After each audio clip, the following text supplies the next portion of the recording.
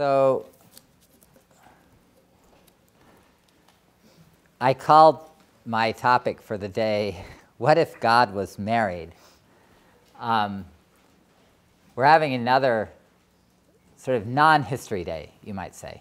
And so what I've done for the term, if you look at the syllabus again, is I've taken the grand scheme of time that partly follows history in some absolute sense and partly follows the Bible's scheme of time from before there even was an Israel, through the first establishment of Israel, through kings and so on.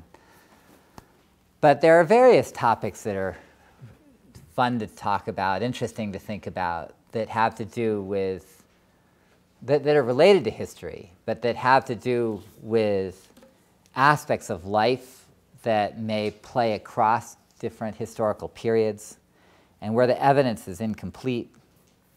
And certainly some of these religious issues relate. And so today's going to end up revolving around one piece of evidence. And again, this is what I've tried to do for most classes, but we're going to start this piece of evidence pretty much at the beginning, and we're going to spend a lot of time looking at it, and I'm going to see what you think of it. And then at the end, you're going to tell me if it's possible that God was married. And you can, I won't make you vote or anything, but you could end up in different places. But in order to get us to the point where we're ready to look at this piece of evidence, I wanted just to kind of frame it, I guess, with a question.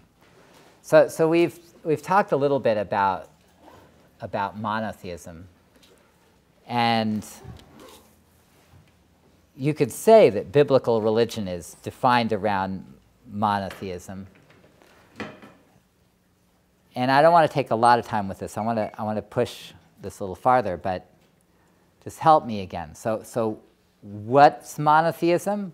So how do you define monotheism precisely? What are the categories? Somebody? What's mono, right? Okay, but go ahead. Okay, so the worship of one God. So you've got one God, you've got worship. What do you want to add something? Yeah? I'm not sure this is accurate, but I always thought it was like the belief in one God. So that's like, which is, so you say the belief in one God. So that's interesting. I mean, the one, everybody's going to agree on the one God part. But it's interesting, right, that worship versus belief. How might you say belief is different from worship? Well, I guess if you can believe in one God and not believe that others exist, or you can worship one God and still recognize the existence of others. Okay, so all right, that would be it. So if you go with that, right, then there's this question of whether you're talking about existence or worship. And by your category of belief, that's an interesting way, using a good modern word for it, to wipe out the existence too, in a way. So that's sort of more narrow technically. So here's a question that we maybe haven't talked about quite so much. And this is, where are the cracks, potential cracks, in the Bible's monotheism? So one, you just would have said, right? So if you say, well, it's not necessarily about existence. It might be about worship. Well, so can you think of, in the world of ancient Israel, in the world of the Bible, where there might be sort of flaws in potential? If somebody were to come along to somebody in the Bible's world and say, "You're not a real monotheist," and they go, "What? Yes, I am." And they say, "No, because," what would they point to? Can you think of what they would, like, what could be a place where the whole monotheism thing might be iffy? Yeah. How they recognize the other people's gods. Okay, so if you recognize the existence of other people's gods, that would be the thing that's brought up, then that would be one. You could say, well, if you're a real monotheist, you shouldn't even believe they exist. You should get on that one. So that we've got out there. What do you think? Yeah. Aren't there all those times when ancient Israel goes astray and starts worshiping idols as well? So, like, if those idols exist in the first place, like... Okay. I don't know if you, right? So another way to go at it, this is a good thing to put on the table, is that there's one question of what the ideal might be, And you could say, whose ideal is it? And the other question is what people actually do. So from one point of view, you could look at the Bible's own story and say, well, they clearly don't act like monotheists because they're always out there worshiping other gods. First thing they do, they turn around. Got another idea? Well, I know in Genesis, in the creation story, there's some line where Yeah, God says, let's create them in our image. yeah, let us, yeah. So, Okay, good. That's just the sort of thing I'm after. If you're going to go and find that monotheist and say, you're not a real monotheist. What's this us business, right? So, I mean, and how's that different from the idols? well, I guess God is recognizing the existence of other gods, Yeah, or at least others, somebody's. and then the people are worshiping other gods, and it's not Yeah. necessarily clear what God's opinion of or belief in them. Well, or at least in the case where they're called idols and the people are condemned, it's certainly, it would be considered outside of what was proper, outside of what was allowed. Whereas when God says, let us create humans in our image, then it seems to be authorized. It seems to be part of the system. And then the question would be, who are we? And of course, you can tell it's an uncomfortable topic because one of the solutions has been to say, well, it's kind of a royal we. Of course, there can't be more than one. It's just a way of the king speaking. Although that doesn't really get you off the hook because what is the royal we? It is the king embodying his whole population. That's exactly what the royal we is. Do you know what I'm saying, right? That when the king says, we have decided, he is saying, I, as representative of all of my court, of all of my population, of course, I'm the one making the decision, but that's good enough, right? Because I represent everyone so perfectly. So that would be what God would be saying if that's the case, yeah? I think we talked about it before, but there was a passage in Psalms, I think David said it, when it says God was the ruler in the court of gods. Yeah, that's right. So this is Psalm 82, and it has this reference to God sort of standing in judgment of the gods. And it even outright acknowledges that there are these gods. Now, at the end of the psalm, they get demoted. So in a weird way, it's a picture that both acknowledge that the existence of gods, but says they no longer have any power or something, which is an intriguing combination that for us might seem a little too, for them it's pretty aggressive, and yet for us might seem like it's not decisive enough on the existence of other gods. So we got a couple of good categories here, right? There's sort of other gods in terms of worship, them actually worshiping them, meaning illegally in the Bible's point of view, from the Bible's point of view. There's the possibility of acknowledging other gods as part of the court of God somehow, or that when God creates, that he's not alone, that he's representing or at the head of some body that we don't know.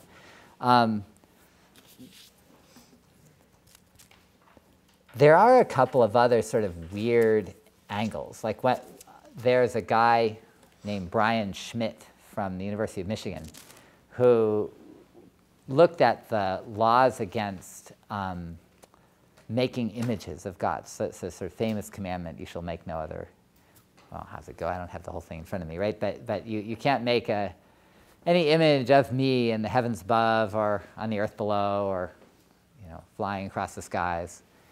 And he said, well, this is interesting.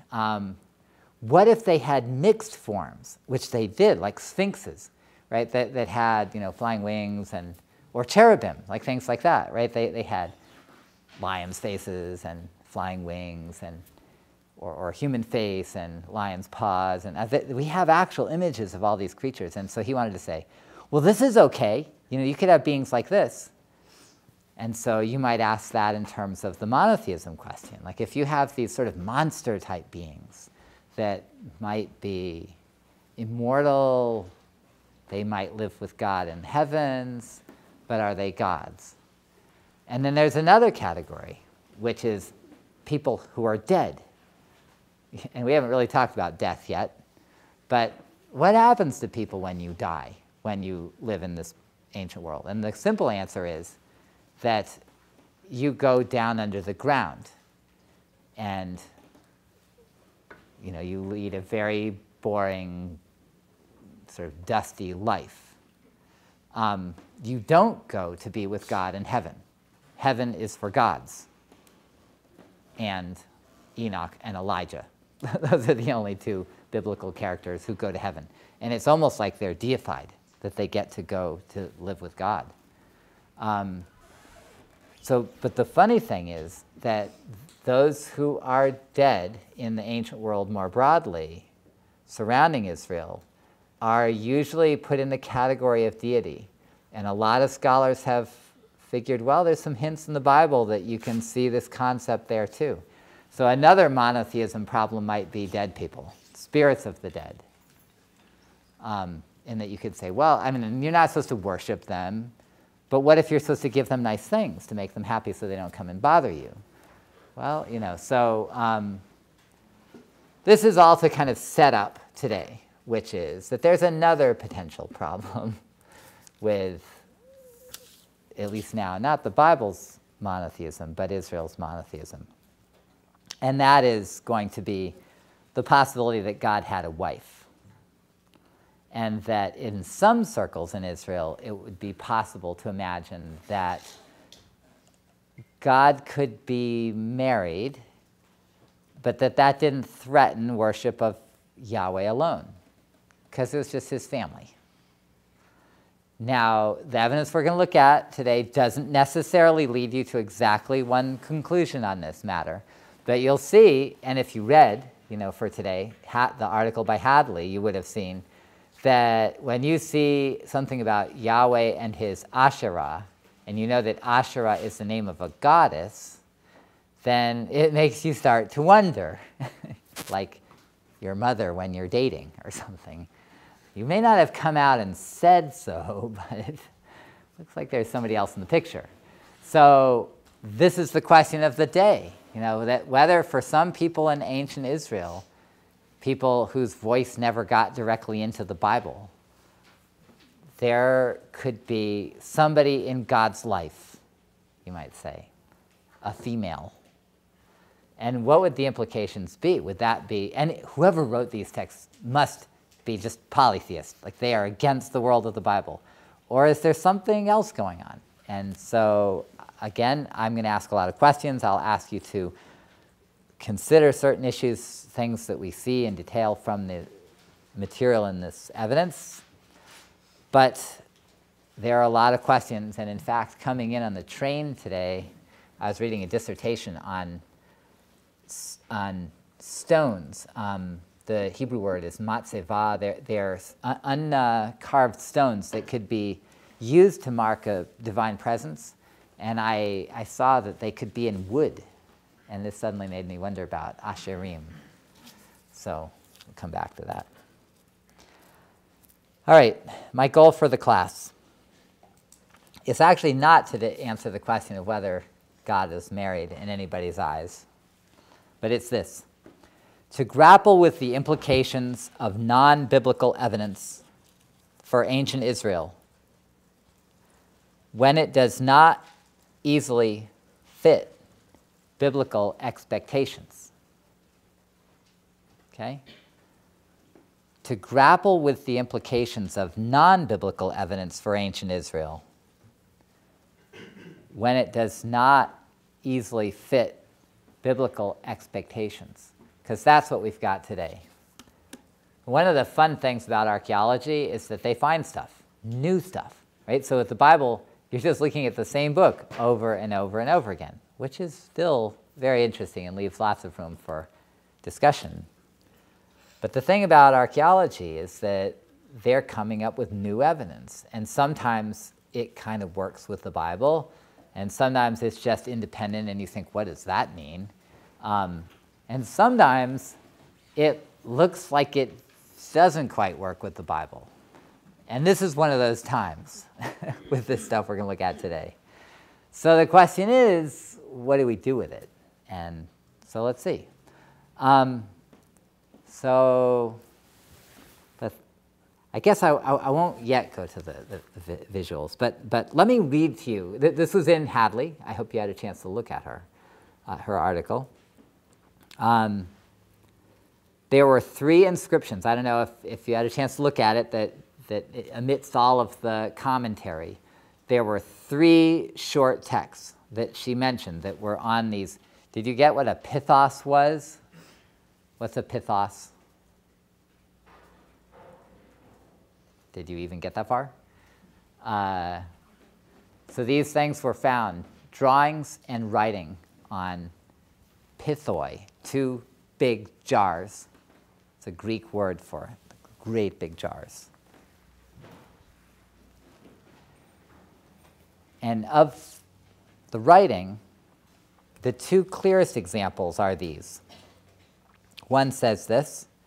And just to give you, this is the name of the place we're talking about, Kuntilit Ajrud.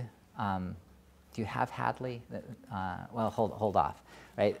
Yeah, I know you have it. But then once the screen comes down, and I'm not ready to have that other light yet. So it's Kuntillet, Kuntilit. It's just the name of a modern site in the middle of the southern desert of modern Israel. And then Ajrud is Ajrud, Kuntilit Ajrud. They did this excavation. We'll look at the site in a little bit. They found these jars, drawings, writing. And here's what the text said. I bless you by Yahweh of Samaria. Sounds good. And by his Asherah. That's harder. And the second one says, I bless you by Yahweh of Teman, Teman. I bless you by Yahweh of Teman and by his Asherah. May he bless you and keep you and be with my Lord.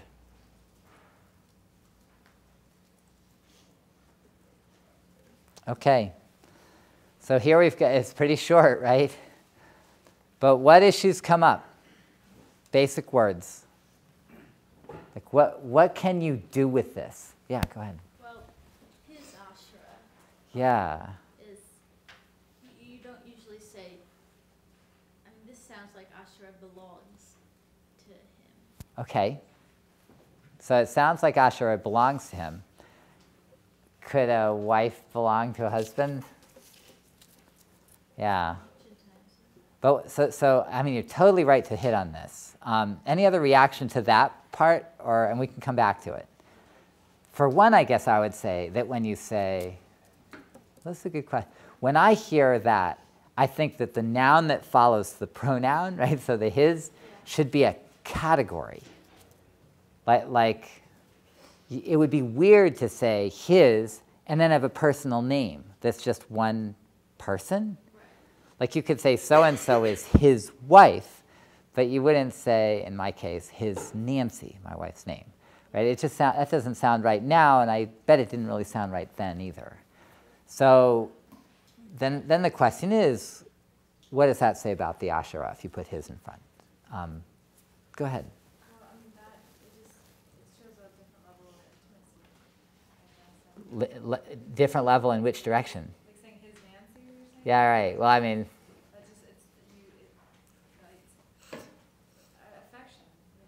Affection, if it is a proper name to say, then it could seem more affectionate. Okay, that's an interesting idea. Go ahead. Also that Asherah has the ability to bless. Okay, so that By Asherah and by but Yahweh. yeah.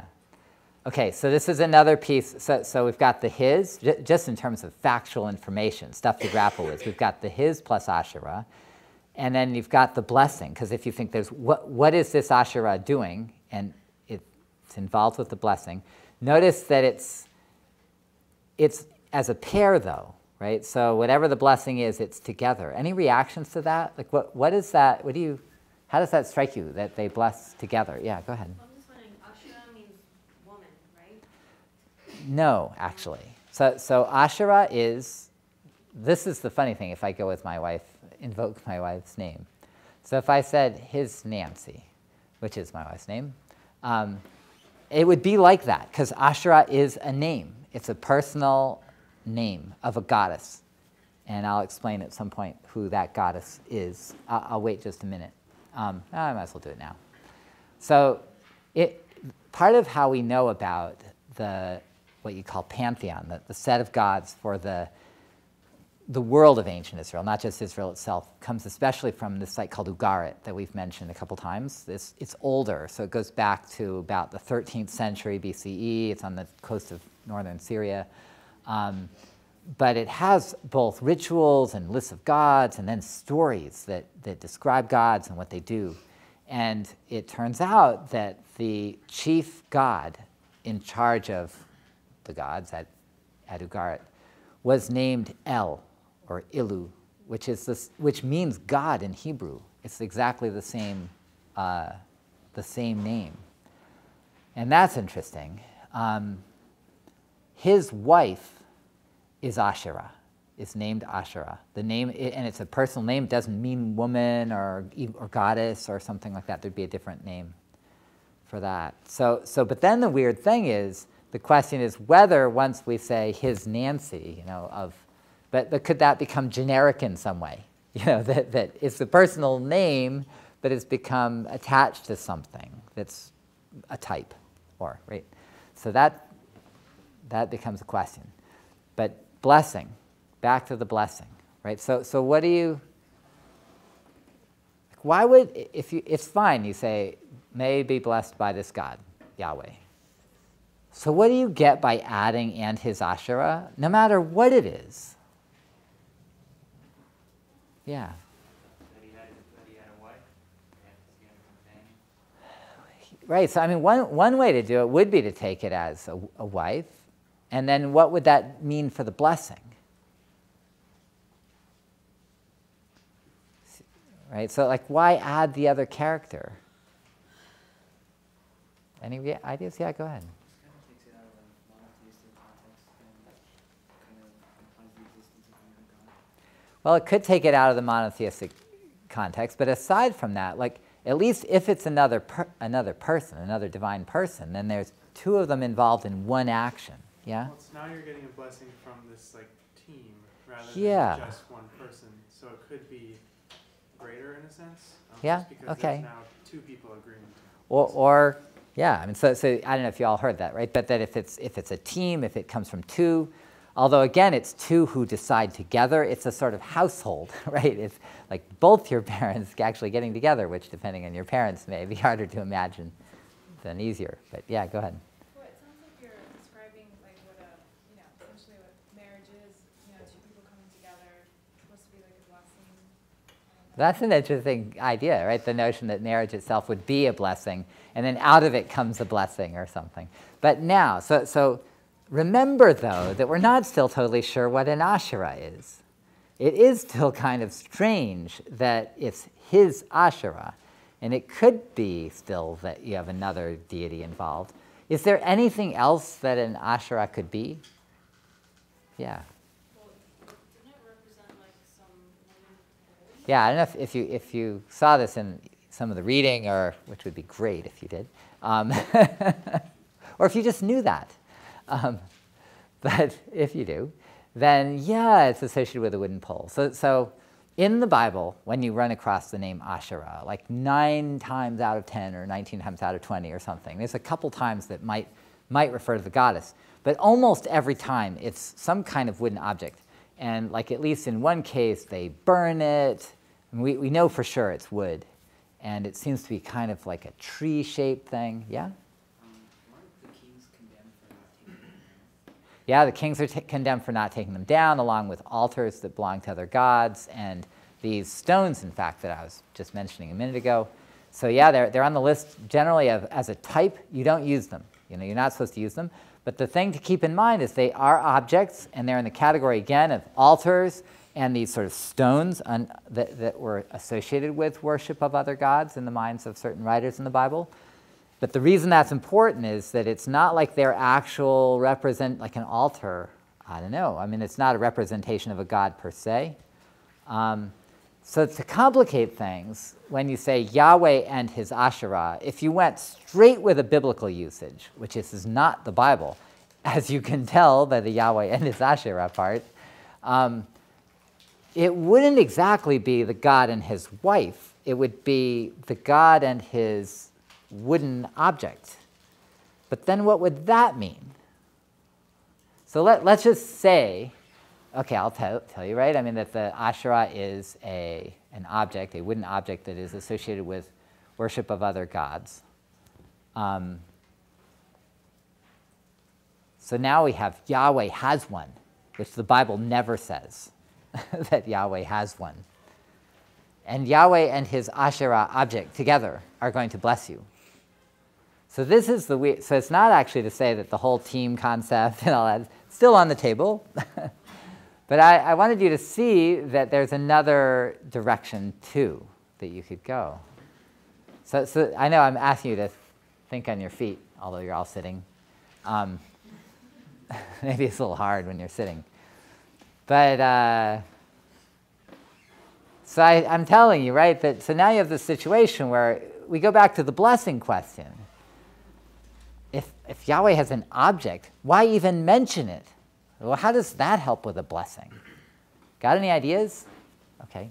Well, if Asherah is known for representing the power of another god, or other gods, like the worship of other gods. Okay. Maybe he's blessing as himself in grouping with or in the work of the other gods as well. Okay, so you could have the Asherah representing the power of other gods. I'm just repeating to make sure everybody hears. The power of other gods, and that the blessing would then be both Yahweh's and some other gods. Now, what other gods might that be? You can tell I am leading you into a trap. What other gods? What's the obvious other god? Asherah. So if that's the case, why not just say, here's the trap, why not just say, may be blessed by Yahweh and Asherah? What's the difference? Because I totally agree. This is a very sensible direction to go. Like, why have this object that's called Asherah? It's like an Asherah, but it isn't actually, like, why not just use the name of the goddess then? So what's going on? Okay, you don't know. Well, I don't totally know either, right? But what I want you to see, at least, is that where we are then with this language, this is at the heart of what we've got here, is we've got Yahweh as part of a team. He's associated with what seems to be treated as an object because it has his in front of it.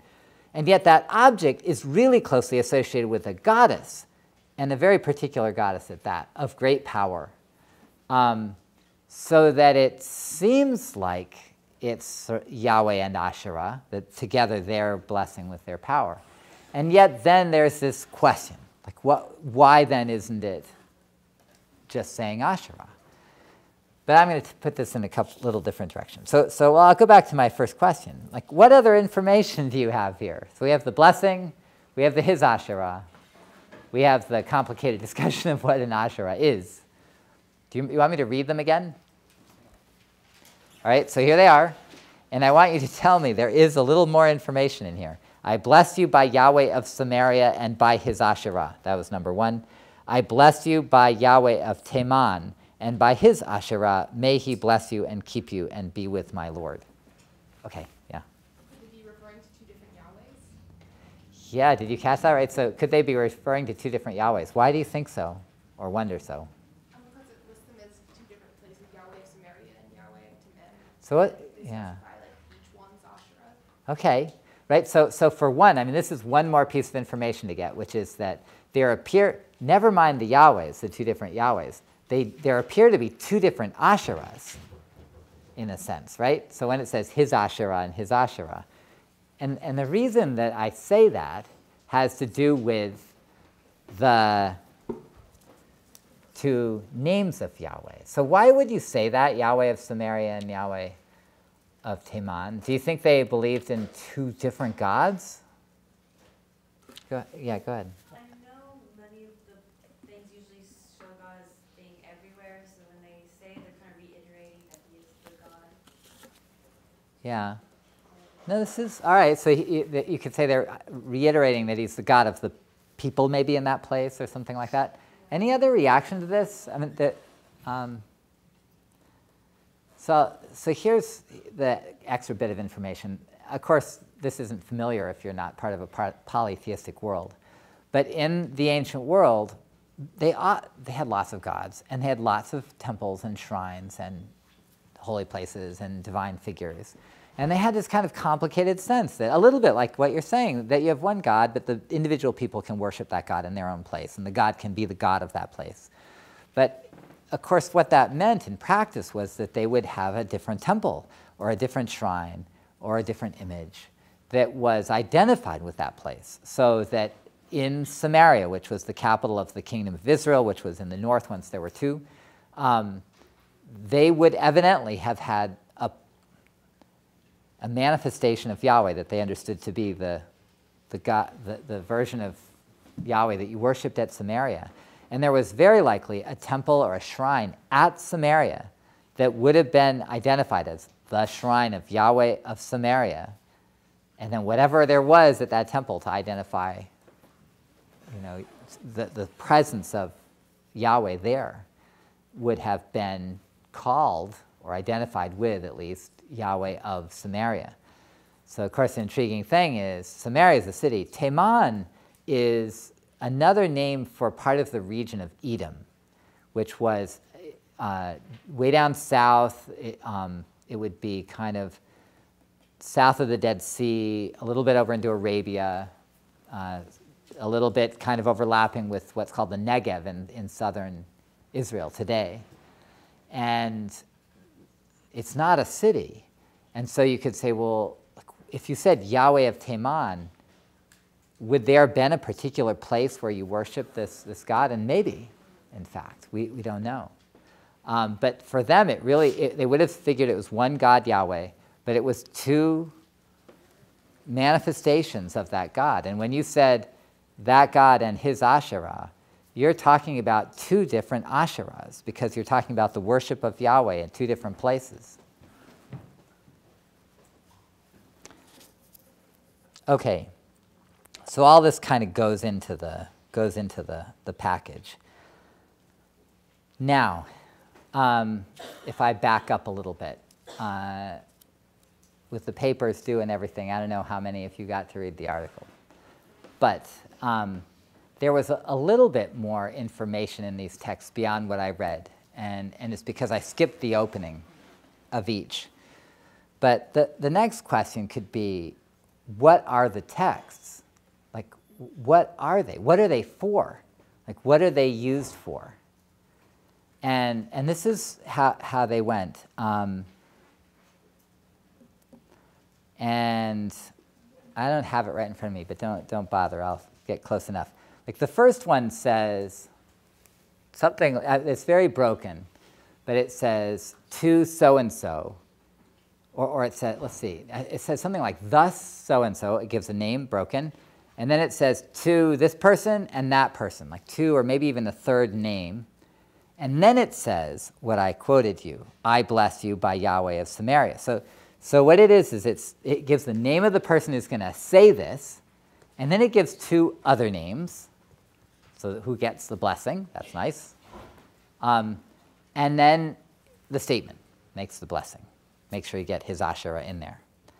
The second one says, again, so-and-so to my Lord. And then it says, I bless you by Yahweh of Teman and by his Asherah. May he bless you and keep you and be with my Lord. So then you can say, well, who's that, right? So those are the texts. They're written on these jars that also have drawings on them. And we'll see a little bit of that later. So what are they? What is this thing? Like, Because remember, right, like, well, if you think of blessing, where would somebody use a blessing now? Yeah? Well, I think a wedding would, In a you might in a wedding? especially because multiple people are being blessed together. You know, Some sort of, I mean, I was just at a bris type, but without the actual circumcision, naming ceremony with a blessing, baptisms, but anything else? That it? Sort of think of things like that. But right. But what about these? All the examples you gave. Where's the writing? It's not really clear, right? I mean, somebody might have a book of blessings or something that you read from.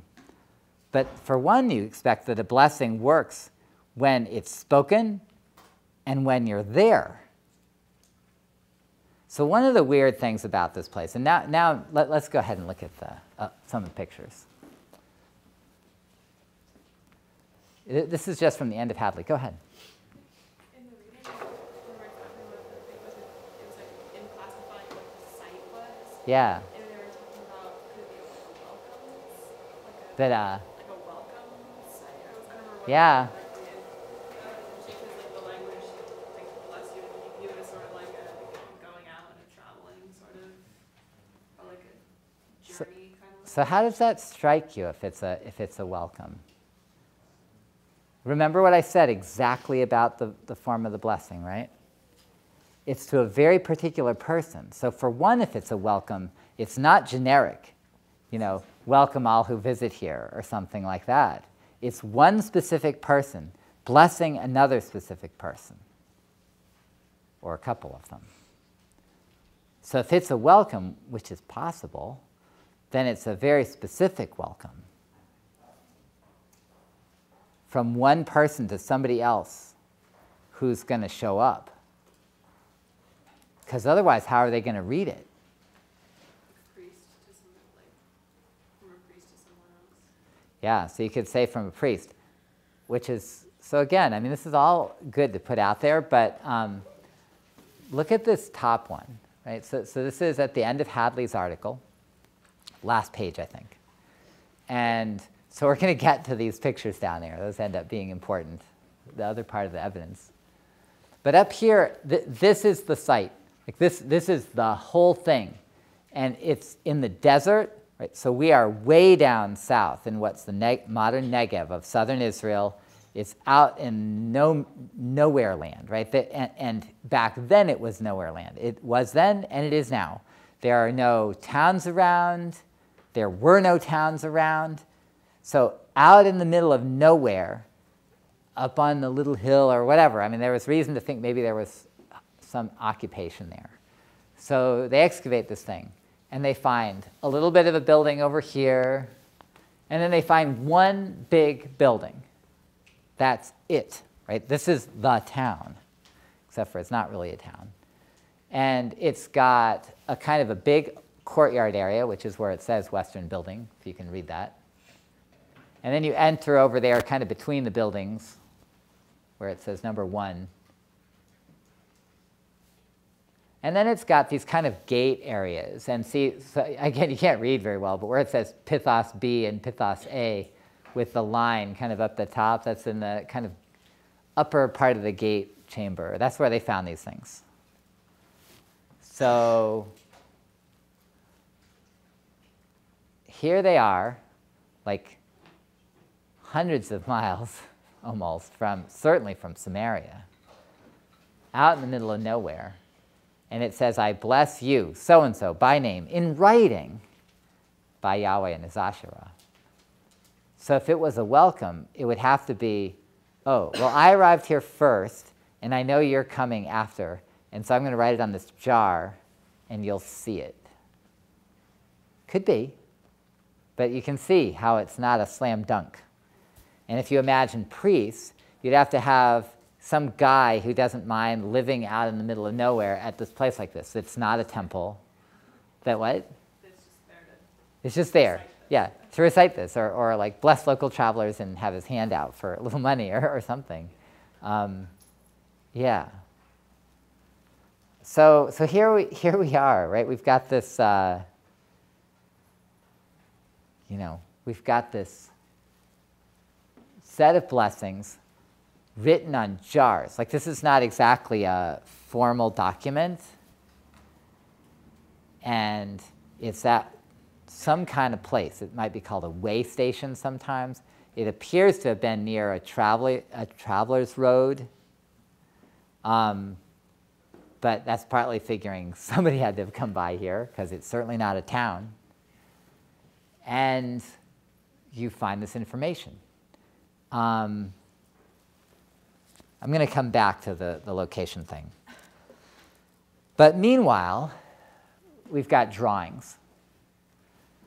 Now, the thing you have to remember about study of ancient Israel is that, number one, in the Bible, we don't have anything about Yahweh and his Asherah. And we don't have anything about Yahweh and Asherah. And you'd figure pretty much that anybody who worshipped Yahweh was not supposed to get anywhere near Asherah. So that makes this really interesting right off. But the other thing about the Bible, if you remember, is that it's got this thing against images. Like, you do not make pictures of Yahweh. And something about the very nature of Yahweh should make it inappropriate to have pictures. Like, that, there are parts of the Bible that talk as if the very notion that you could portray God in any form would undermine his character as God. So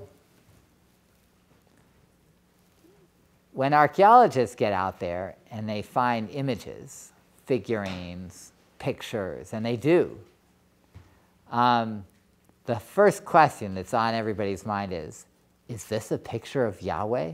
Like, could somebody have drawn a picture of Yahweh? And you might think that when you look at these pictures in this lower left-hand panel, that there's no good candidate to be a picture of Yahweh. But if you read the article, you would see that people have absolutely suggested it. And then the question is, what do you do with it? So I just wanted to introduce you to the argument.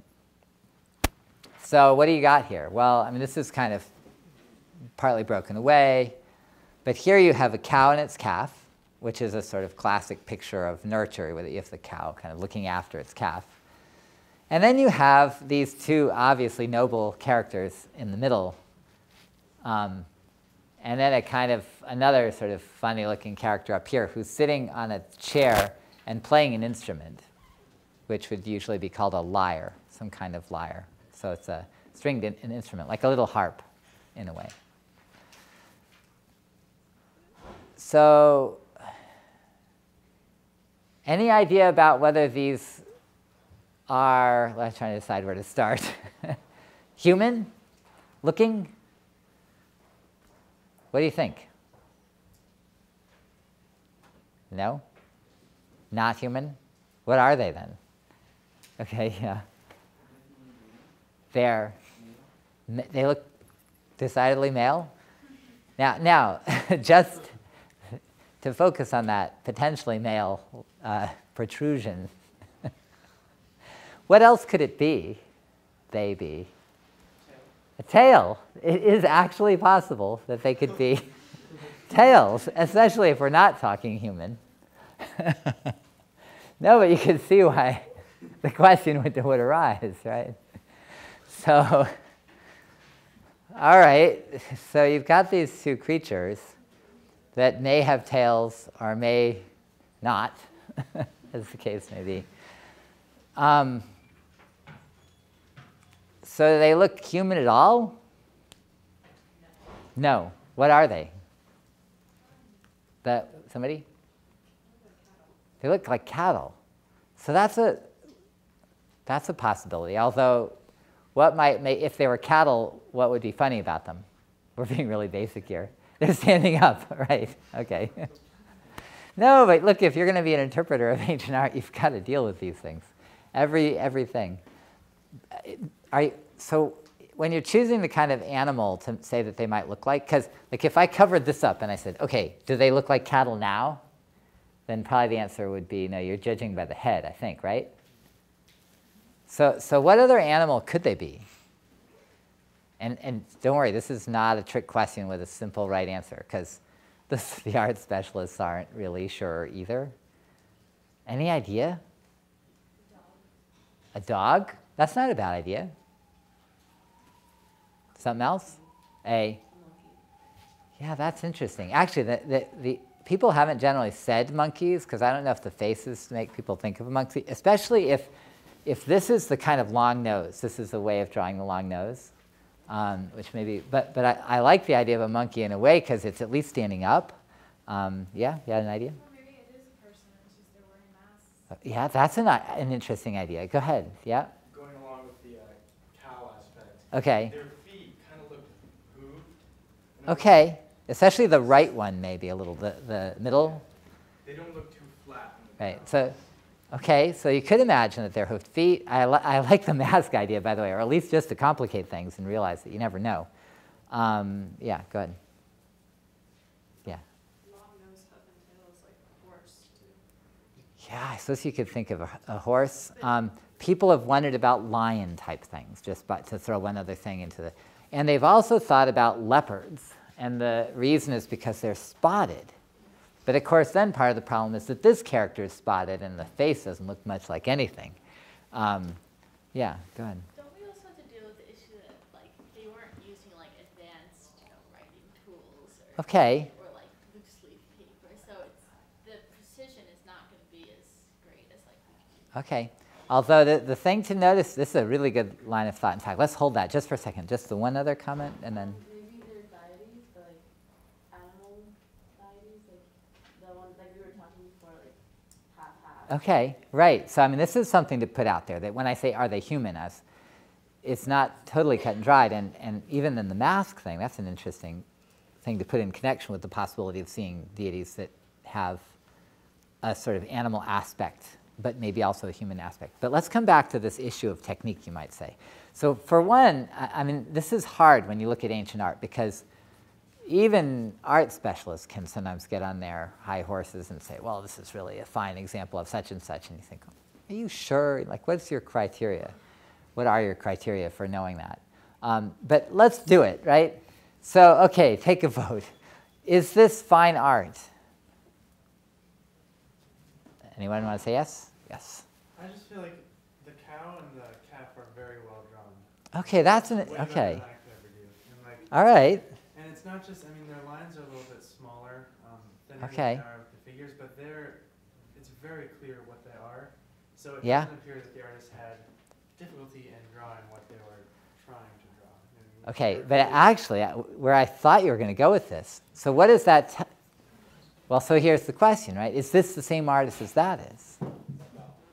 Yeah, so I mean, that's actually maybe not, right? So that's a good observation, and immediately you might, and then what does that tell you? Because then you've got this other, now this is also it's the same Pythos over here on the right, with the stylized tree and the pretty good lion. That looks like it could have maybe been drawn by the same person who did the cow, or somebody with better tools or skills or something, right?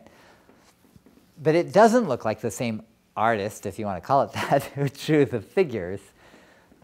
So what does that mean? That you seem to have, what does it tell you about the nature of the art? That it doesn't look like the same artist? Yeah. Well, that one must have been in addition to the other. Okay. Like with the Druids. All right, so probably not at the same time. Any other reaction? Yeah. Well, I guess it's the same thing. I was just saying different time periods, maybe. Different time periods. It's like so much more sophisticated with calf and But I mean, for one at least, go ahead. maybe it's accurate because they know how to draw it, while in the other ones they don't know how it looks like.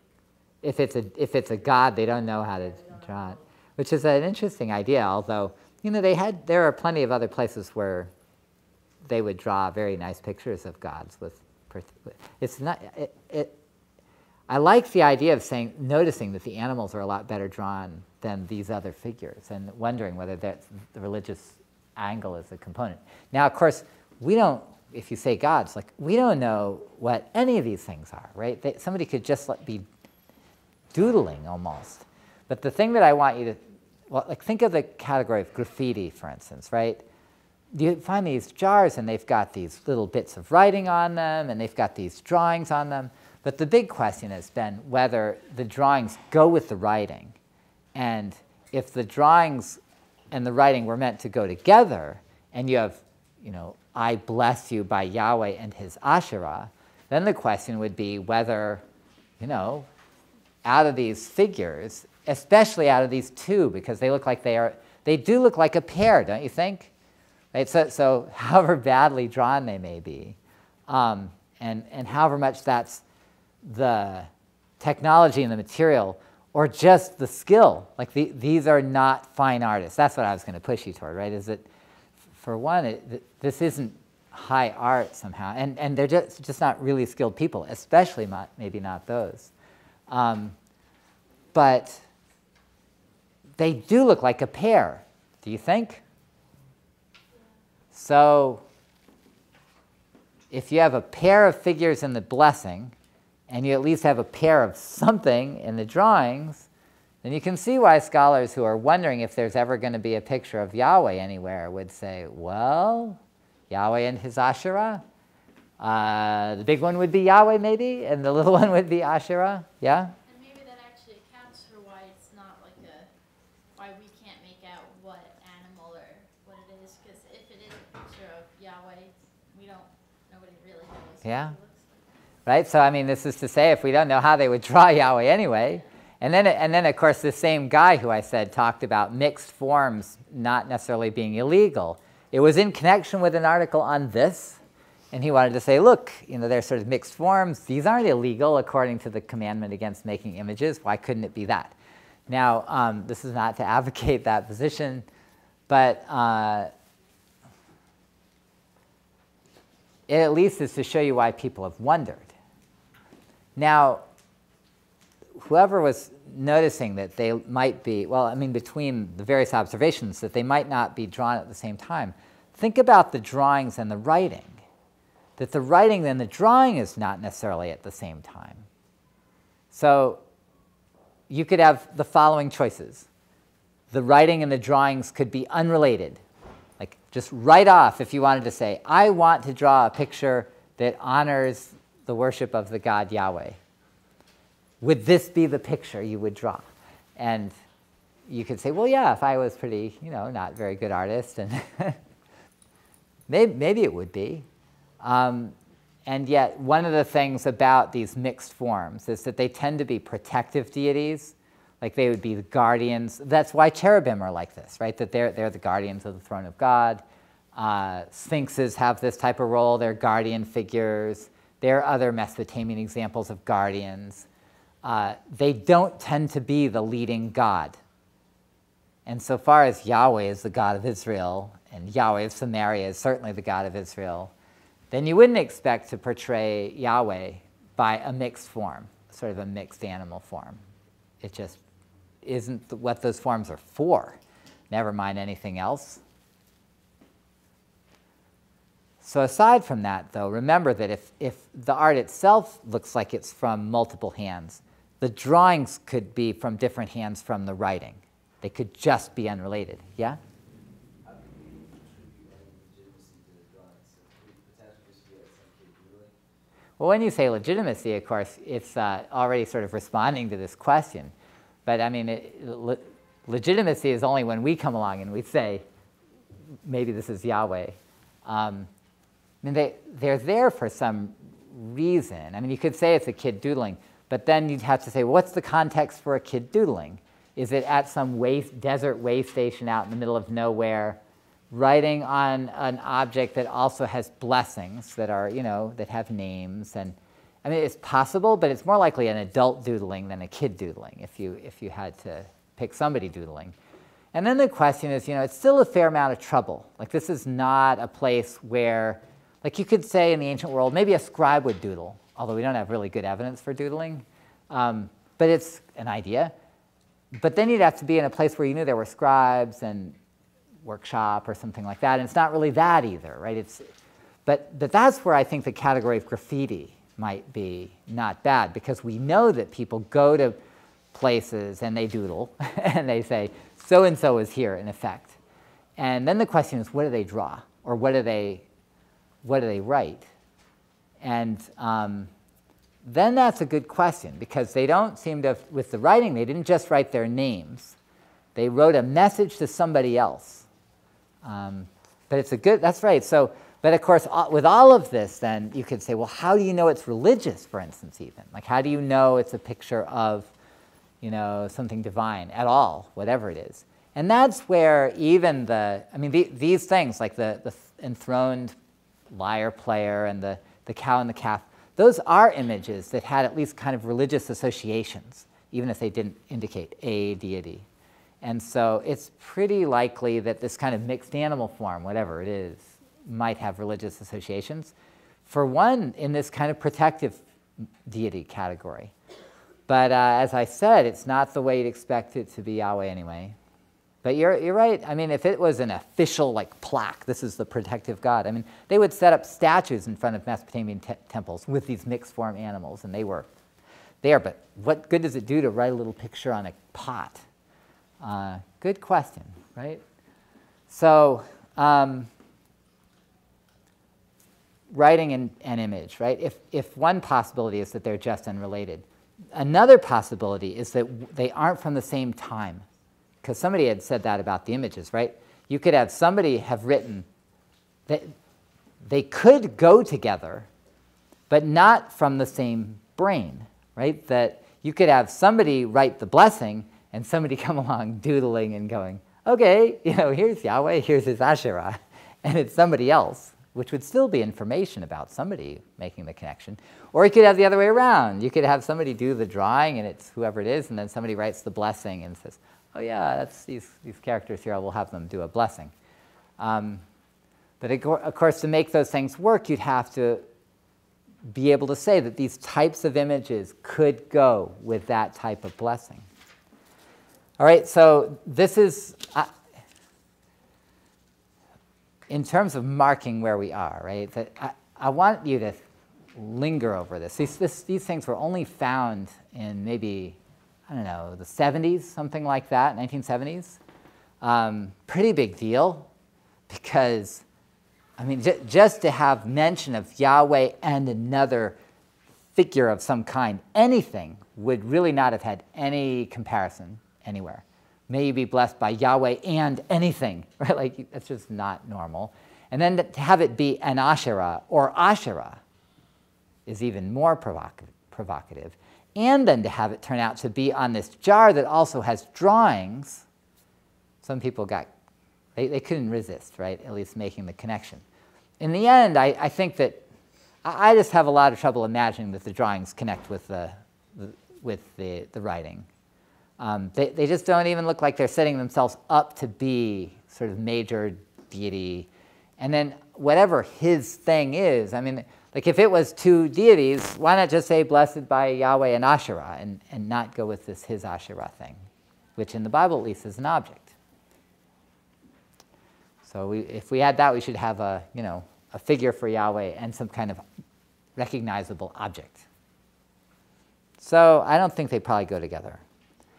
But that brings us back to the words, right? That even though you have this really interesting complex of stuff, you've got these words. Now the question is, what do you do with it?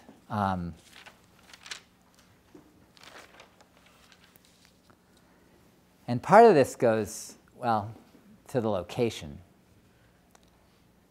So you know what it says now, right? It says, may I bless you by Yahweh and his Asherah. We talked about the other little details.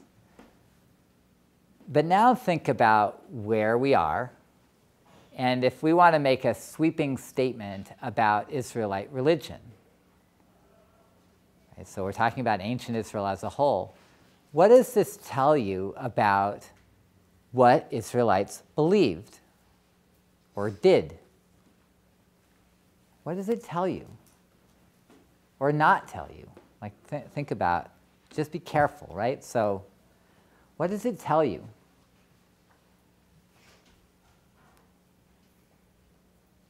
Israelites believed that Yahweh should be worshipped with an Asherah. Does it tell you that? Are you not sure you want to take a risk? Yeah? I mean, shouldn't we also look at Asherah being mentioned in other parts of Israel, not just in that one area? So, I mean, in terms of, so for one, again, as I told you, this is the first reference to such a thing found anywhere, which is why it's such a big deal. But of course, you could keep in mind that it's just that one place. So if you think, all right, this is the only reference to an Asherah associated with worship of Yahweh. Actually, there is one other from another site that's a little bit later. But it's also similarly kind of on this sort of southern, eastern inland fringe that was found close to the time this was found. But that's it. What does this tell you? Do Israelites believe that Yahweh should be worshipped with an Asherah? Yeah?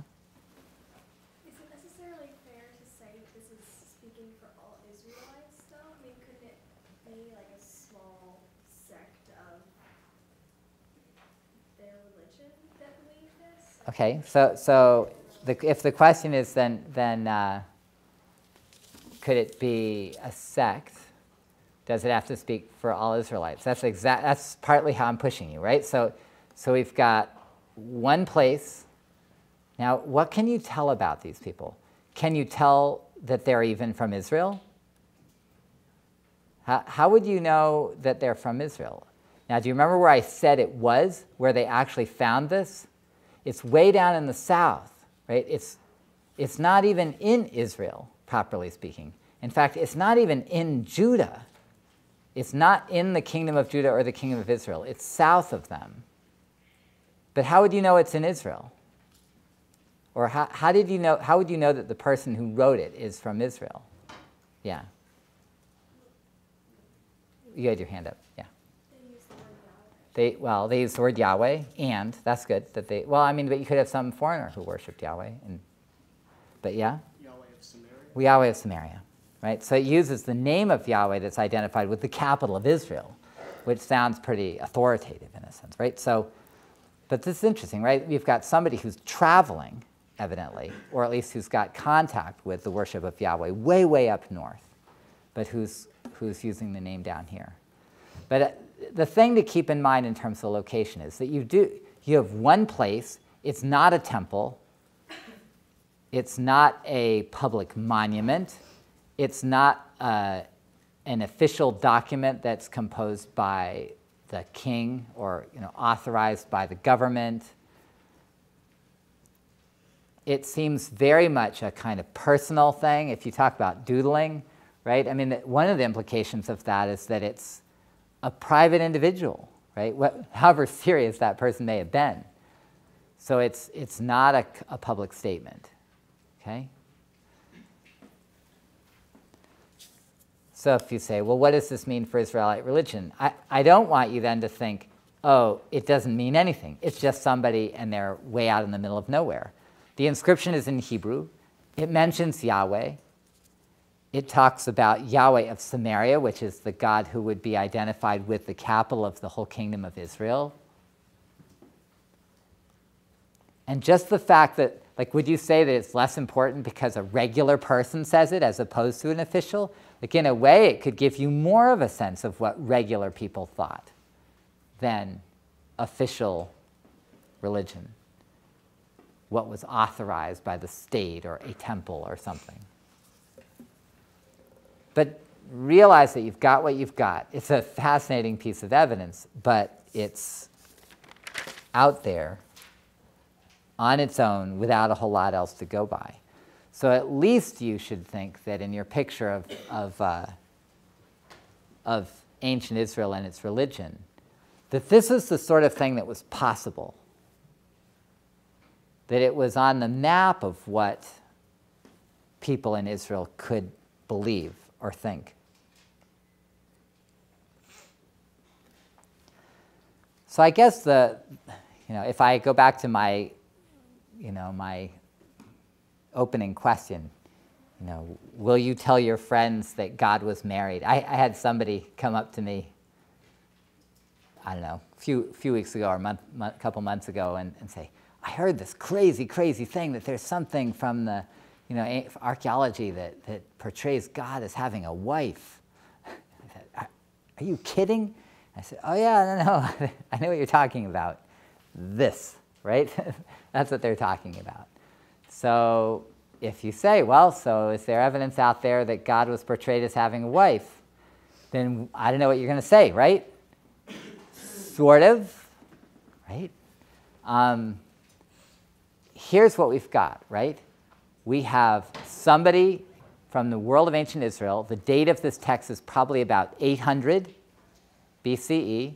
So it's the time when the kingdom of Israel was still going. There were two kingdoms. That's the period we've been working in. Yahweh is associated with an Asherah that belongs to him. And there seems to be one that goes with each of his places of worship. Right? If there's a Yahweh of Teman worship, he's got one. And if there's Yahweh of Samaria worship, he's got one. The sense is that in this mode, Yahweh should have an Asherah. And his blessing's more powerful if he uses it with him. And even though that Asherah may not be the goddess, the two of them together, it's got her name, right? It's associated with the name.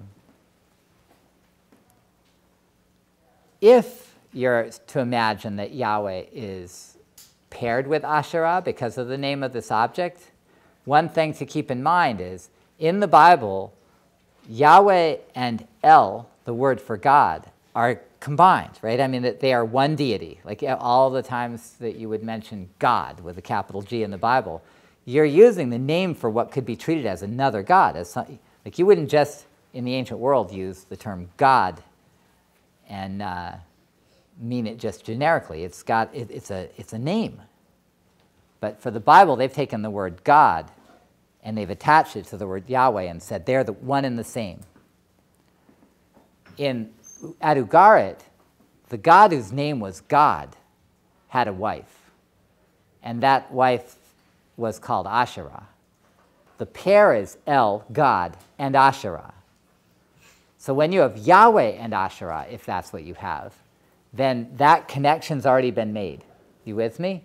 That Yahweh and El, Yahweh and God are one already. So that's something to keep in mind. One other thing, though, that made me think, what if this whole thing is off on the wrong track? I was reading this dissertation on the way in about the worship of stones. And when you talk about these illegal objects, the altars, the stones, and the Asherah poles that the Bible takes off after sometimes, then the interesting thing about this list is that if you look at the stones, and you go up to this, like up in northern Turkey, Syria, the person writing this dissertation is a Swiss guy.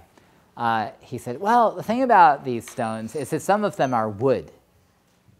Like, wooden stones,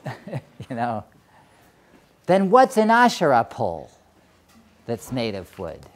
Right? So in effect, is an Asherah pole like a wooden stone? Right? It's the sort of object that's associated with a deity, but it's made of wood. So if that's the case, like up in Turkey, these wooden stones were not identified with any particular god or something like that. They're an object. So what if, when you said his Asherah, the idea is that Yahweh had his own kind of like figure that was associated with himself, except for it was made of wood. And that's what you called an Asherah. So it's possible that instead of the whole wife thing, that you have Yahweh and his sort of wooden object that goes with worshiping him, and those are what are doing the blessing. Sort of Yahweh and his object that you worship him with, not a goddess. So there you have it. Is God married? Maybe, maybe not. You can stick with no if you like it.